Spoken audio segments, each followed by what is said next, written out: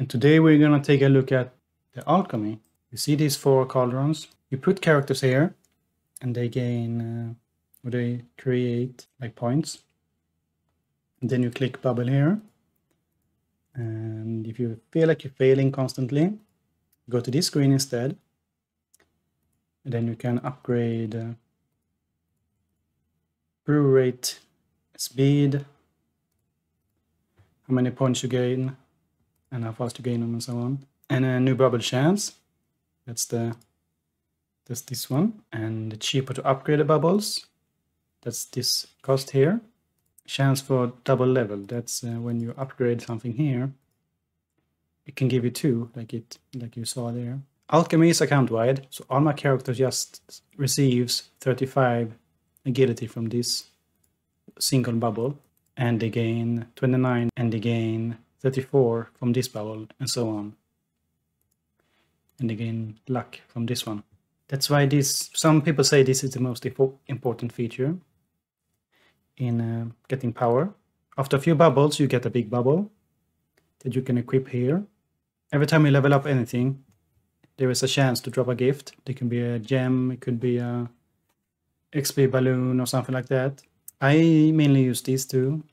This one allows you to produce +1 more item in the anvil.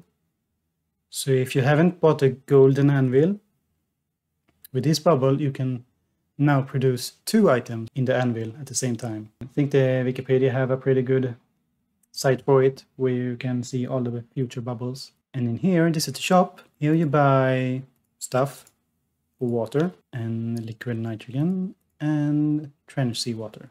You may remember that this one wanted water. Some of these also want cubes. So while cubes is useless for a long time,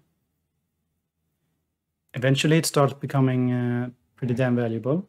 Here you can buy stuff for the water droplets. So this is a good purchase.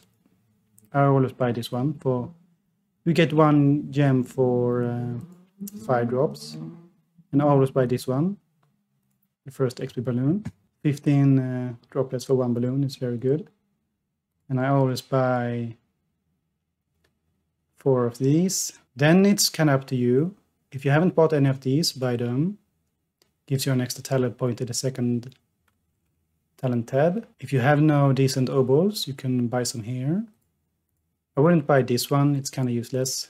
You always get the crappy bronze ones. This is a really good starbook. This one, TikTok. +5 away gains rate for both fighting and skills. +5 here. That's a pretty big deal. But the level of the book is random. So maybe you will get a level max 16. Or maybe you will get a max 96. I think the absolute max is 104. It has some diminishing value at the higher ups, so even if you have 104, you may not want to upgrade it all the way. So buy the gem, buy the balloon, buy the water. Once this is too expensive, you can wait a bit with it. But there's also a second page. So here are more gems. I always buy this one. That one is a bit too expensive for me now. And I buy a few of these. I haven't used any yet, but I expect those will be used in the future. So now I have a lot of this left. I can buy a second gem. And now I kinda have to wait. Guess you can do this one. It's most likely gonna be a bronze obol. Well, yeah, exactly. So it's gambling, and you know what happens when you gamble. You lose. Now, this may be confusing to you, because if you just unlock the alchemy, this will be totally empty. So to unlock here, you go out, you leave the alchemy, but you still stand here. You drop it at your feet. Now you see these giant dice. You try it again. And you try it again. You only have to win once. Ah, I won. New vial. Now I have this one here. Some of these are really good, like the rat tail one. 2 weapon power. That's a pretty big deal. 2.5. This one is good. Talents for tab 1. And this one is also really good, 6% XP at this level. So you start at 1%. So if you don't like it, you can send an email to Lava and you get 6% NPC dialogue talking speed instead. Maybe that's better. Here is base accuracy. It's really useful.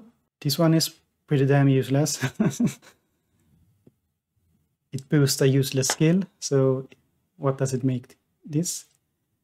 Do you really want to spend a lot of resources to boost a skill you're never going to use? So yeah, every level you gain here, you see a level 40, you can level up this. Someone is 41 apparently. Yeah, this guy. These two are really good to keep up with. Now, this one seems broken. So I would ignore RNG, or maybe a bit, we can upgrade it a little bit. This one is pretty good. You get more daily attempts. Remember when I dropped the item here and the dice said failed? That uses up an attempt. I have 5 out of 8 left because I succeeded in my third. Now here is how you can boost your cauldron. So here's the total speed. It brews faster. You gain points faster. And here are the new bubble odds. Yeah, I succeeded. That's pretty good. Ooh, but it eats up this fish.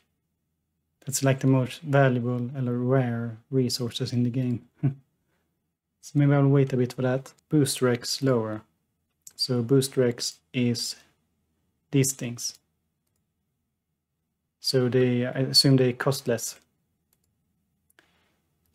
So yeah, every cauldron has their own 3 upgrades here. You should definitely spend money in this. And the same here at the blue ones, the liquids. Especially capacity, that's pretty damn useful. Because if you max this out, you won't be getting anything else. And if you have a higher max, you can buy more stuff. And this one is locked, so this one came out in the recent update, like a week or 2 ago. You drop item to unlock this, and a giant dice rolls it. Here you gain alchemy level automatically. Once you put someone in here, you don't have to, touch them anymore. Just make sure that you have no characters with that symbol beside the name. That means you have accidentally removed them. You want cauldron and a colored name that is not, red. So buy gems, buy balloons, buy water, buy these when you can. Try to buy the book at least one time. Upgrade it. It's random, so you can get screwed many times. So it's up to you how many times you want to try it. Here you buy the gems, here you buy some water. Make sure you get a few of these at least.